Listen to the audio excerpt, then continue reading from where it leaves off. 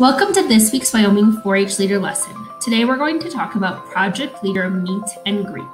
Last week we talked about 5 aspects of a successful project leader.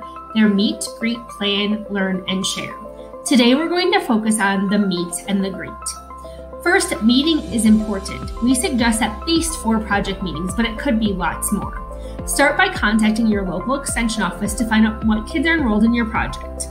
Plan a meeting. And if you're looking for a space, your extension educator may also be able to give you a great place to meet. If you're considering costs or worried about costs, remember that they might be able to give you some startup funds to get you started in your project. Never hesitate to ask for help. The second is greet. Spend some time at your first meeting getting to know the kids in your project. Ask them about their family, their interest. Maybe you can play a game like telling 2 truths and 1 lie so you can get to know more about them.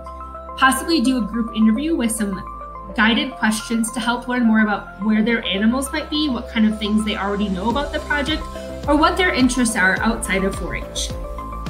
Ask as many questions as you can and be sure to share information about yourself to help members learn about you too.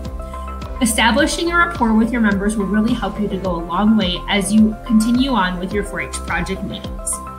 Join us next week to learn about 4-H project leaders meeting, planning, and learning, and where you can find resources in your local county and on our 4-H website. As always, keep making the best better.